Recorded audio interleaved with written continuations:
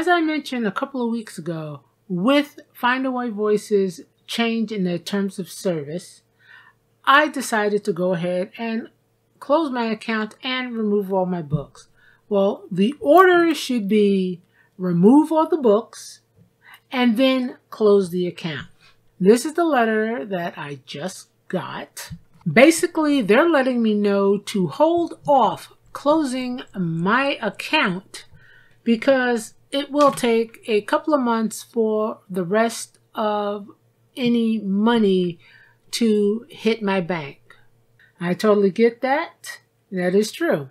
So I'm in the middle of removing my books, and I've only seen one so far, one book taken down. I have an upcoming video where I sign up to Authors Republic, put in all the information that is needed, so you're going to want to have that on hand, and then start uploading my books. Now all my books are mine. I did not do any royalty share at all.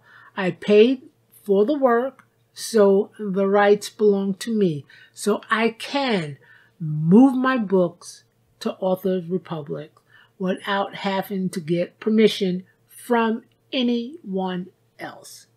That will be an upcoming video, which I'm actually editing now, and I will get that to you as soon as possible.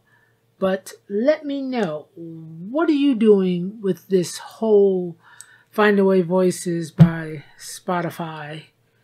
Are you sticking with them, or are you looking for another place to go? Let me know in the comments below.